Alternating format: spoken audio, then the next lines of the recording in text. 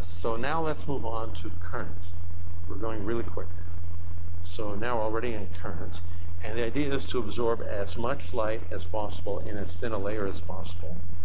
And so obviously you want to have as much absorption as possible.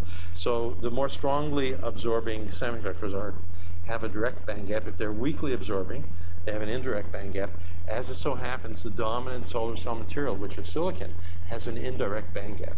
So many of the problems in solar cells today are due to the weak absorption of silicon. But nonetheless, silicon is attracting all the subsidies. So this is the problem with subsidies. You get more of the older technology. So that's one of the factors, is you want a strong absorber. But there's another factor that comes into play. Suppose you have a thin film, and it's a film, and you come in and you absorb, you refract in, and you can refract right back out again. And you have one chance to absorb the light. And so that's kind of unfortunate, because if you had just done a little minor change, that is to texture one of the surfaces, just introduce a little bit of texture, what would happen is the light ray would come in, it would get scattered at some odd angle, and scattered again, and before you know it, the light ray doesn't even remember what the original angle was, and it's randomly going around inside the semiconductor. So you say, well, that seems like it would be beneficial, but it's actually super beneficial. And the reason is that the chance of escaping is very, very small once the light ray is sort of randomized internally. And in fact, this angle is about 16 degrees. This cone angle is 16 degrees, and it's only about a 2% chance of escaping.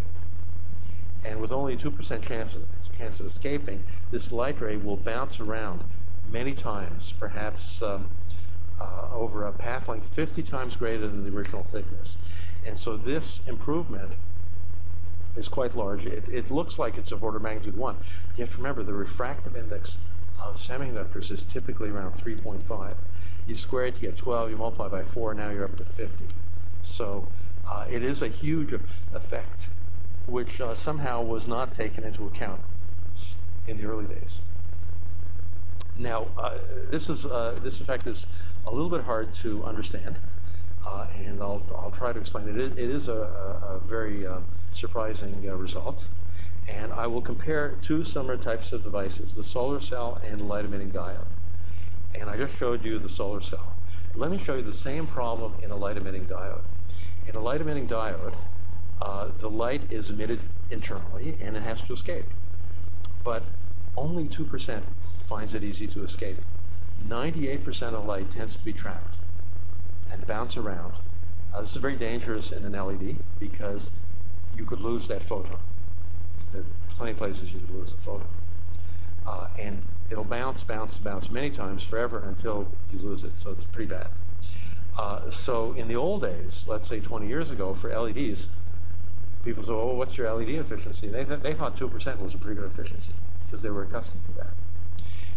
However, if you play the same trick and texture one of the surfaces, the light ray, the internal light ray, randomizes in direction, gets kind of lost, but eventually bounces around. May take quite a few bounces, but eventually it gets out. And so these types of LEDs are much more efficient. And in fact, virtually all LEDs are made this way now. And in fact, all solar cells are made this way now. It just took a little bit for people to catch on. Now, your probability of getting light out, it's well over 50%. In the best LEDs, you can get over 50% efficiency. And most of the efficiency loss is just due to the light trying to find this escape cone. So this is all very interesting, very puzzling. In a way, it's kind of obvious, because someone would say, oh yes, the LED is the reciprocal device to the solar cell. Solar cell takes in light, produces electricity. The LED takes in electricity, puts out light. Obviously, you optimize them both, they're the same device. You optimize them the same way. Some people say this is obvious, that this should be this way. But let me try to give a more fundamental explanation to this, and it goes back to the time when you were in kindergarten. So in kindergarten, you get taught about shapes, and luckily they don't try to teach the kindergarten children what is the meaning of the word ergodic. Okay, ergodic is one of these very bad words, And I remember taking, when I was in graduate school, I took a class on statistical mechanics from a theoretical physicist, and this is ergodic, that's not ergodic, and so on and so forth. And wow, that was confusing. And when I graduated, or I didn't graduate, I just finished that class. I said, thank God, I'm probably never going to have to use that word again. Okay? And so here it comes up again, but I think it's a little bit more meaningful in this context. Here are some shapes, some basic kindergarten shapes, and let's see how the light rays behave. So let's say we have a rectangle. That's similar to what we talked about. Light goes in, goes right back out again, does not get trapped. Okay, what about the sphere? Well, actually, let's do the parallelogram first. The parallelogram is the same as the rectangle, pretty much. And the sphere, you just do ray tracing. You go in, you refract, and it's exactly the same angle on the other side, and you get right back out again. Okay. Now, this is to be contrasted with another group of shapes that are a little bit more odd. And so, for example, you have a trapezoid. The trapezoid has some funny angles, and the light ray goes in, and before you know it, it's going off at some funny angle and has a devil of a time trying to find the escape cone. So this is qualitatively different from this. Ergodic is qualitatively different from non-ergodic. And the difference is in the way it would be expressed by physicists. They would say that they say the phase space average is equal to the time average. That's a little opaque. So let me say that over time, these light rays explored all the possible internal angles. And over time, these were unable to explore all the internal angles because they went right back out again. Okay? And that is the meaning of the word ergodic, is whether over time you go every possible place you can go. And so there's a qualitative difference between these shapes. And indeed, if you're making optoelectronic devices, you want them to be ergodic. You don't want them to be this more simplified geometry. And in an LED, all this light would escape. And if it were a solar cell, you'd get the maximum chance to absorb the light. And here, most of the internal light can never escape. It's quite a big difference. So that kind of explains why we should try to break the plane parallel symmetry. And it does have a rather huge effect. Now, the effect is 4n squared. People ask me where that comes from. So if you do the density of optical modes, and this is just density of states for people who've taken physics classes, it has refractive index squared in it. Fine, that gives you a big boost. So you have many more states, and if you can fill those states, you'll have a lot more light present, so that's good. More light means more absorption. Now, you're doing a double pass, you pick up a factor 2, and there's an additional factor 2 from cosine theta averaging. So net, it's 2 times 2 times n squared is 4n squared. It's a really big number. However, since you heard Swanson last week, let me tell you a little story. So I had written a manuscript on this. This was 30 years ago, and I brought Swanson in as a consultant, and I showed him the manuscript, and he read it, and he said, you've got a mistake in the manuscript.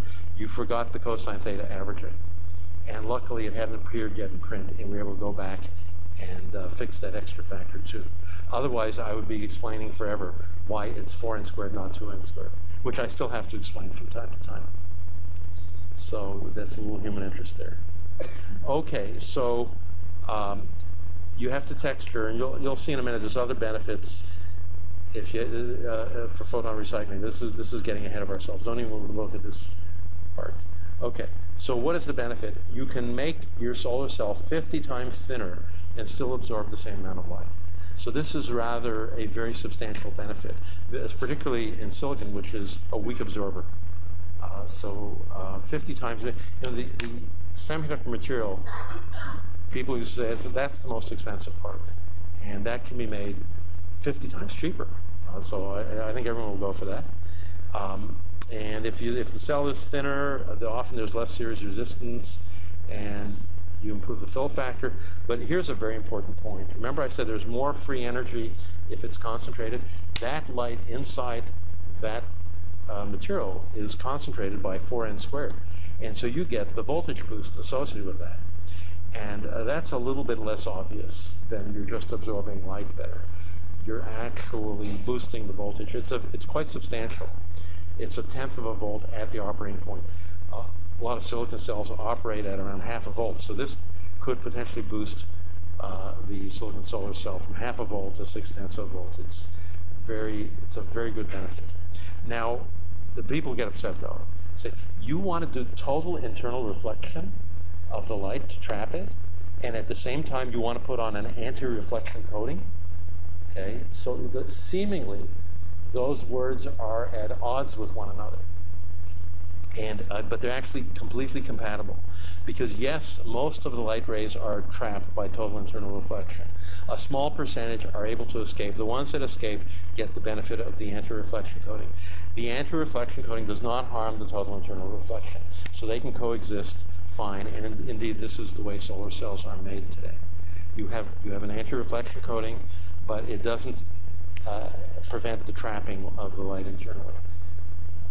Okay, now I was at so I've been in the old days, I pushed this idea. I wasn't having very many buyers at that time, and I got a little frustrated, and I said, I'm young, I can do other things. So I went and I did other things, and I was very surprised. I went into a convention here in San Francisco. It was all the manufacturers. This I got off a poster from one of the manufacturers. They were basically selling a process for texturing the solar cells. Indeed, all the silicon solar cells, virtually all of them are now textured this way. So they finally caught on to this opportunity. Now, on the other hand, people are often asking me, gee, if texturing is good, maybe a special texture would be better.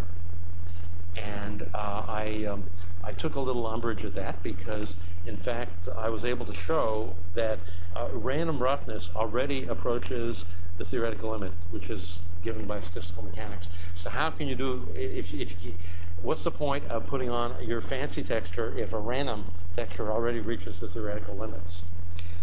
So I was not too encouraged by efforts literally from the very beginning. People have always said, we're going to beat the 4n squared factor.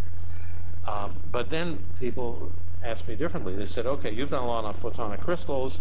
Can a photonic crystal do better than a randomly rough surface? My instinct was to say, no.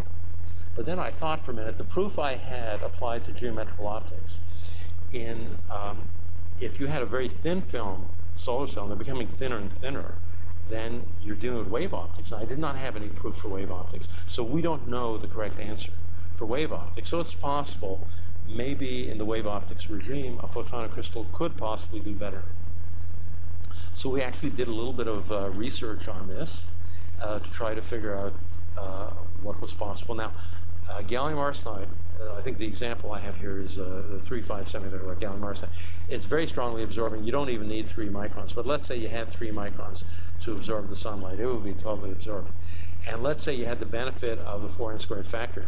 Man, you'd get down to 60 nanometers, which nobody's even thinking of making a solar cell as thin as 60 nanometers.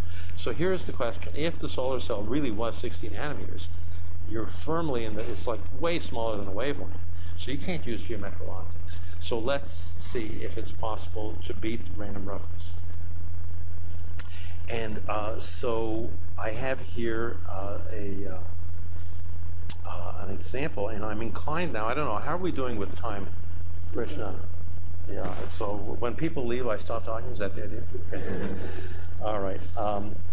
We have so much to get through, but I can't resist showing you a movie, but let's see if this will work here. So I've got the movie in here, and let's see. So I have a student doing an optimization, and what this optimization is consisting of, there's supposed to be a movie here. Let's see if there is. Yeah, there's a movie. Okay, so let me explain what's going on. She has created a periodic texture in the thin film. It's like maybe less than 100 nanometers thick. It's very, very thin. And she's created a periodic texture. And then what she's going to do is follow an optimization program and let the texture evolve to give you the maximum amount of absorption or absorption enhancement. Now, the absorption enhancement depends very much upon frequency, and I'm a big one. I insist that all my students should use frequency instead of wavelength. I'm sorry. but this corresponds to the band edge of gallium arsenide, where it's weakly absorbing. So the idea is to boost the absorption down where gallium arsenide is a relatively weak absorber. And so let's see what the movie shows. It's going to iterate, and it's going to initially try to boost the weakest absorption. So let's get this thing going. And it's evolving, and there it evolved to something weird. Now, it boosted the absorption, and it's pretty good at all frequencies, so it helped them all get up, but you end up with a very unusual situation, symmetry breaking. And in fact, she's done a lot of these optimizations. It's very clear that although you might start symmetrical, when you optimize, you get spontaneous symmetry breaking. And this seems to be very much a property. Let's see if I can show you another movie. And this one, let's see. No, I've used up all my movies for now. Okay, let's go back to where we were. So we were here, and oh, here's the movie. Which am I in the right file? Let's just see. Yeah, I'm in the right file, I think. So you end up with the symmetry breaking like this, and then if you ask, well, where do you find the optimal absorption? If you think in terms of a photonic crystal, you find it up here. Oops, let me write with it. So up here in the very high bands of the photonic crystal, this region of the band structure has a name. It's called the spaghetti region, because you see the bands are all complicated like spaghetti, and that seems to be the optimum point. And if you're down here where you normally are with band structure, down at this point or at this point, no, you don't get a very good absorption. So that part is kind of interesting. So let's see if I can pull up another movie here.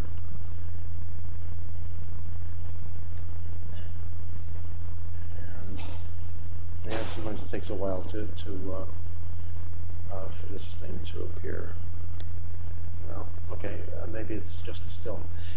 In any case, the lesson is to try to have this very complicated texture. You do get the symmetry breaking, and you do get some very odd shapes in there. Okay. So let me make sure I'm in the right file. Okay, I'm in the right file now. So that is the lesson of the current, is that you want to texture, even for very thin films, you want to texture them. Okay, so, and then you get the maximum current and so forth. Now, so I've done fill factor, I've done current, let me go to voltage. Now, voltage is what nobody wants to talk about. The reason is that voltage is hard. You have to understand statistical mechanics.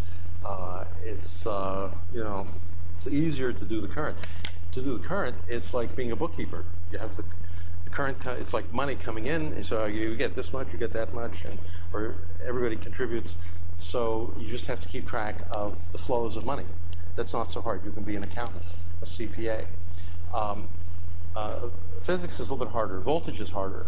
So people don't talk about voltage too much, but this is a shame, because there is actually tremendous opportunity to increase the voltage of a solar cell. Now, say, well, how are we even going to approach voltage? So I made a big point that you have to talk about the operating point voltage, which is lower than the open circuit voltage, but it's controlled by thermodynamics. It's actually just a little bit lower. And if we can get the highest open circuit voltage, we'll also get the highest operating point voltage. So let's just work on getting the highest open circuit voltage. So I said voltage is hard, so I'm going to try to make the voltage easy. Actually, this is legitimate. I'm not oversimplifying at all. Let me assume that in your freshman chemistry, you learned about the Boltzmann factor. So everybody should remember that the higher energy level has a lower probability. And that lower probability is given by the Boltzmann factor. And the Boltzmann factor is a ratio of probabilities. So let me accept that, and I will ask for the following ratio of probabilities. In the sunlight, the excited state is populated. Obviously, the sunlight is boosting it up. Whereas in the dark, you might say, oh, there's nothing in the dark, but there's always a little bit. Because in the dark, you're still at room temperature. There's going to be some tiny, tiny number of excited molecules, excited electrons. So let's say you happen to accept the Boltzmann factor. Then I've got you, because you can then take the natural log of the Boltzmann factor, and I'll end up with energy on the left side of the equation. On the right side, I have the natural log. I pick up a kT from here, so prefactor, and now it tells me that I'm going to say the voltage was the free energy. So it's simply the ratio of two probabilities. So that's pretty straightforward. And now you have the voltage. All you need to know is the excited state population in the light. Here's where Shockley came in. He actually, you already know enough for voltage. I'm just going to show you how Shockley did it, which is kind of interesting. He says that the probability of being in the excited state, well, if you're in the excited state, you have a certain probability of emitting, and but you'll also have a probability of being in the excited state in pitch darkness just from the thermal excitation. So Shockley says, well, it's the same equation. It says, as a monitor of being in the excited state, let me compare the emission from the excited state in the light divided by the emission from the excited state in the dark. Okay, so that's the same thing as what I showed on the previous slide. But then he said one more thing, which was kind of brilliant. He said, well, wait a minute. If I have a perfect solar cell, what emission can I expect? Let's say I have a perfect solar cell. It's an open circuit. An open circuit, no current flows, so the electrons and holes have no place to go. Where are they going to go in a perfect solar cell? So there's only one place that they can go, and that is they can go back at the sun. And he says that in an ideal solar cell, all of the incoming photons would come back at the sun as emitted photons.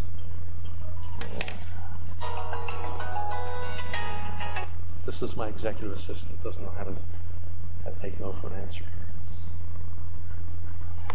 Okay, so he made this leap from the emission. He says the emission is the same as the incoming sunlight. So this is a really easy equation. We have the incoming sunlight, which we know, and the emission in the dark, which is not very much, but it's just controlled by the small thermal excitation probability. And he says, and take natural log, and that's a very big number, obviously. And you take the natural log, and you multiply by kT, and that's the open circuit voltage. And there's a lesson in that needed to be relearned. This paper is a long time ago, and it's a very interesting story. I once worked with someone who was a contemporary of Shockley. He told me a little bit about the background. In the question period, you can ask me about what was Shockley thinking during that time. Okay, so yeah, but this Shockley stuff and all that. Here's an easier way to get the voltage, and that is to recognize that photons have free energy, and also photons have entropy. So let's say you may have taken a course and you learned that the free energy of something, maybe in chemistry, is U minus Ts. And so, well, what's the U? The U is the photon energy, obviously, but photons have entropy. And so entropy in statistical mechanics is how many possible arrangements you could have. So it's a natural log of the total number of arrangements. And so you have your photon energy minus a little bit, and that converts it to free energy. So this bit is what you lose from the photon energy. And in fact, that's a pretty good way of looking at the voltage. And you're now say, well, how, maybe you're an undergraduate, and so I don't know how to calculate entropy of sunlight. So this is a statement: sunlight has entropy. The photons in the sunlight have entropy. So I don't know how to calculate it. So I'm going to give you an easy way to calculate it. It's all the different possible combinations. So let's say you're standing out in the parking lot, and the sun's rays are coming down at you. So you pretty much know the direction that the sun's rays are coming from. In fact, you know within about half a degree, because that's how big the sun is in the sky. Okay? But the solar cell actually doesn't know, because the solar cell is obligated to collect all the light from all possible angles, because the solar cell doesn't want to miss any light. So it collects all the light from all possible angles, throws away the information about the exact angle that the sun was in the sky. So by throwing away that information, thrown away information is entropy. And you ask, well, how many combinations could there be? Well, the sun's about half a degree, and you say, well, how many suns can I fit in the entire sky? It's half a degree, and you work it out from the solid angle. It works out there's about 40,000 suns will fit in the sky. So the light could have come from any one of 40,000 angles, but it came from one particular angle. And so the number of combinations is 40,000. That's to say the sun subtends an angle 1/40,000th of the hemisphere. And so that's entropy. That's you've thrown away the information which one out of the 40,000 was, and that is actually the dominant contribution to the entropy of sunlight. And immediately you lose about 0.3 of a volt. That's like your worst entropy. The biggest entropy is the easiest one to calculate. Now, people get puzzled by this. They say the angle subtended by the sun in the sky, what does that have to do with solid-state physics? Does it say solar cell is solid-state electrical engineering? What does that have to do with astrophysics? Astrophysics is the angle subtended by the sun. But it does. And that's your biggest entropy contribution.